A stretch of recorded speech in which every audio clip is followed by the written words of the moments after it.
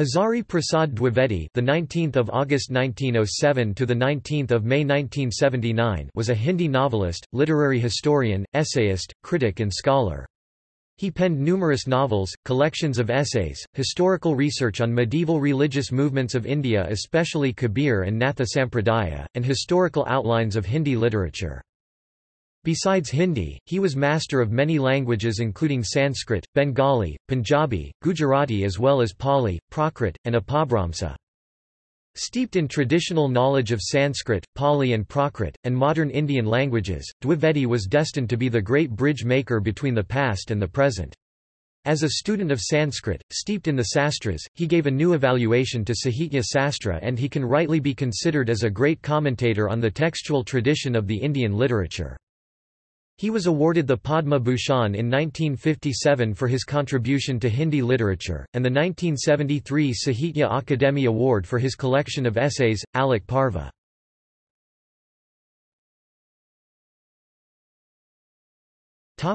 Early life. He was born on 19 August 1906 at Dubika Chopra village in Balia district of Uttar Pradesh in a traditional family famous for astrologers. His father Pandit Animal Dwivedi was a learned Sanskrit scholar. Dwivedi had his early education until middle examination at his village school. After completing his intermediate, he also studied Jyotisha astrology and Sanskrit at a traditional school to qualify for Acharya degree in astrology and Shastri degree in Sanskrit.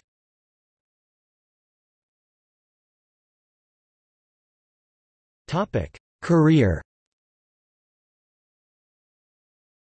On 18 November 1940 he began his career as a Hindi lecturer at Santiniketan, and in 1940 he was promoted to the office of the director of Hindi Bhavan in Vishvabharati, which he held till 1950.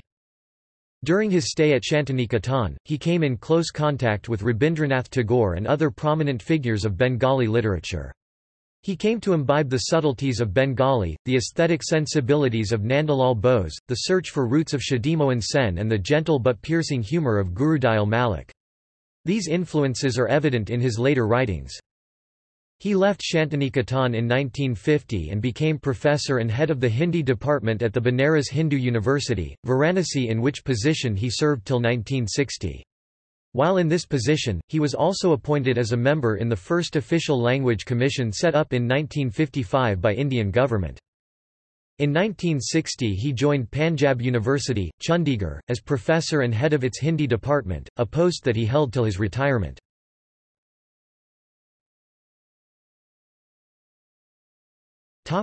Works. Hazari Prasad Dwivedi's was very best Sahityakar contributions to Indian creative and critical writings are phenomenal and his interests diverse. He wrote the following important works in literary history and criticism: Sahitya ki Bhumika, Hindi Sahitya ka Adikalatha. Above writings of his gave a new direction to the history of criticism in the Hindi literature. He also published his historical analysis of medieval religious life of India in following books: Kabir, Madhyakalin Dharma Sadhana.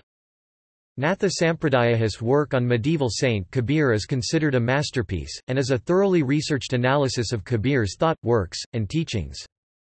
He was also an eminent novelist. His novels revolved around historical themes and personages. His following historical novels are considered classics: Banbada ki Atmakatha 1946, Anamdas ka Potha, Punarnava. Charu Chandra Lekhahe was also a great essayist. Some of his memorable essays are Kalplata, Shirish K. Fool and other essays. Shirish K. Fool is part of NCERT Hindi book for class 12. Nakun Kian Bart Hain, Why Do the Nails Grow?